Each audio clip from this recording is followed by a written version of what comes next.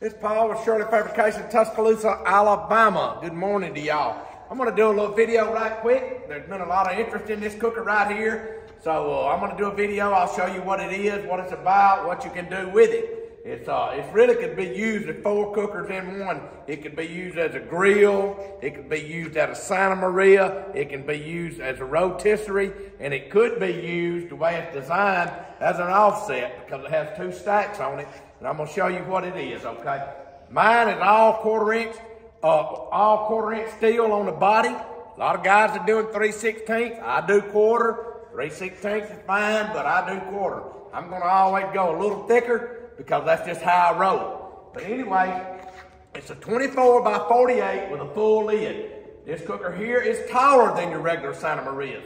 It has a taller lid than the regular Santa Marias. So don't get it confused with the regular Santa Maria. There's many upgrades, several upgrades on this cooker. I'm going to show you right now what the deal is. Number one is, right here, I've got different places I can put the grates. I can go up high, down, low, whatever. I can take this grate right here and put down real low, put a fire in it with some wood chunks, close this stack, open that stack, draft it that way, have a couple of butts, 2 or 3 butts in there, ribs, and use it as an offset if I wanted to do that. Or a coal smoker, or whatever you wanted to do, that's another option. So anyway, it has ash fans right here that come out. These come out. I can go right up here and go this high with it if I want to. Use it as a grill, direct grill.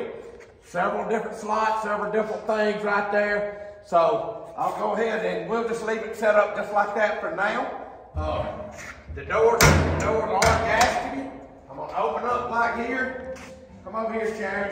It just has an upgraded round bar grate right here. Come over here, sweetie. Right here, you see how close the fire is right here? So you could just use it as a grill and direct cook. You could be direct cooking here, grilling over here, not so close to the meat. Okay, you can do it that way. Or you can go Santa Maria style and raise it up. It goes just like this. Boom, boom, boom, boom, boom, boom, boom. Just like that. You can use the Santa Maria style. Now what I'm going to show you is the hookup for the rotisserie. It's pretty easy to do, guys. I'm not here as versed on it as Ross, Tyler's brother, who designed this and put it together on the rotisserie side. But it goes just like this. You can pop this in there, easy setup, boom, just like that. Let me get this going. See, I'm kind of fumble-fingered a little bit. Lord help me get this wing nut on here. There you go, boom, boom, boom. All right, there's your rotisserie set up there. When you go rotisserie style, put the grate up out of the way. You can go real high with that grate.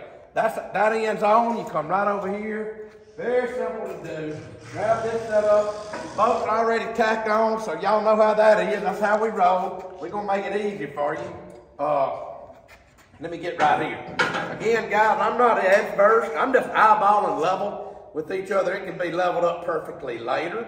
I'm not as versed with this. Doggone it. I left the motor in there, I think. All right, guys. I'm not as versed with this. So let me get the motor right quick out of my 2-room. Come on over here, Sharon. You can see the little 2-room in here.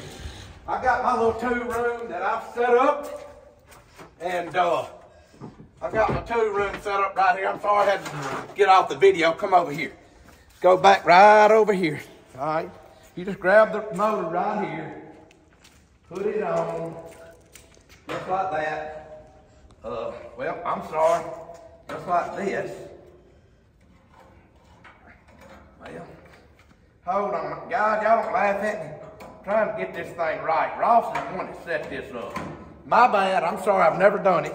Ross told me how to do it. Then you just come over here, get your rotisserie right here, stick it in, go just like that, boom, and then boom, just like this. So then you can run this up just like this, where it goes, lock it in, and guys, it can be done a lot quicker than I'm doing it. Like that. Now you're set up to use your rotisserie right there. It's supposed to have 2 sets of forks. I ordered one, they sent me the wrong one. But anyway, you can run your forks in and out. however you want to run them. Run your rotisserie like that. That'll stay right on in there. Get a, you know, you get a little weight on it, just a little bit of weight. I mean, it'll go anyway. But that's the setup right there. Easy to remove this. Guys, you just take it out. Take this out. Again. Set it off. I'll be quicker now. Set it off. Take this out of the way. Boom, boom, boom. That's gone. Come right over here. Boom. This right here. Naturally, when you're using a rotisserie, you got to anyway have the, and it's got, let me go ahead and get the motor off. Should have took it off first, probably. And then you just top it right. You gotta finesse it. I'm sorry, finesse it there. It's easy, but I'm making it a little difficult. So there you are right there on your Santa Maria setup. If you want to get down on the same level right there, take this out, put that in. You can be even with your grates right there. Come back, flip it up, get back down where you want to be with your Santa Maria. Right here, and there you go, right there. That's the setup right there. Pretty easy setup. Like I said, round bar grates the way to go. Like I said, check your builder. These are all 1/4" steel right here. Ain't no 3/16, 11 gauge top, which is fine. But I just go 1/4". That's just what I do.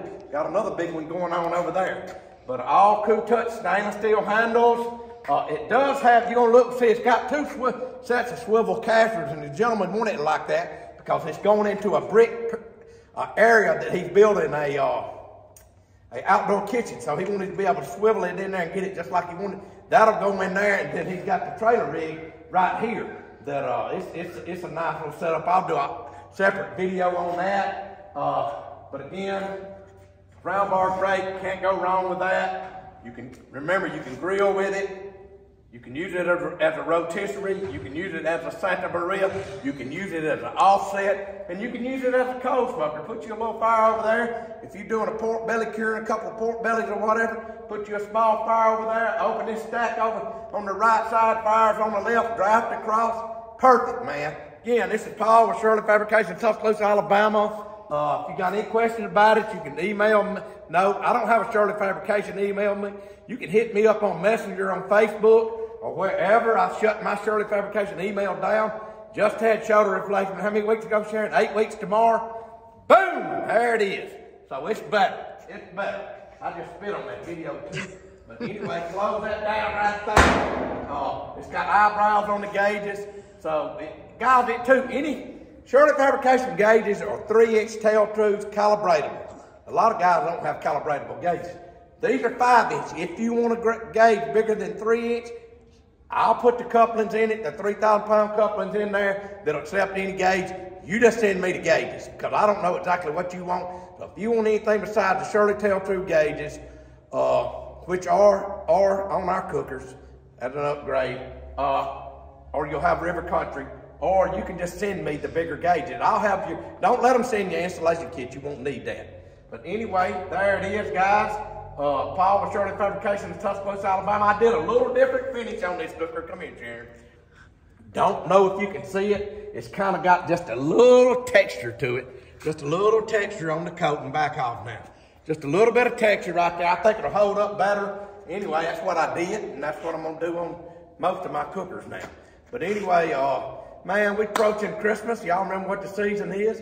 We believe it's about a Savior that was born. He came to save us. You don't believe like me? I ain't trying to persuade you, dude. Believe what you want to believe.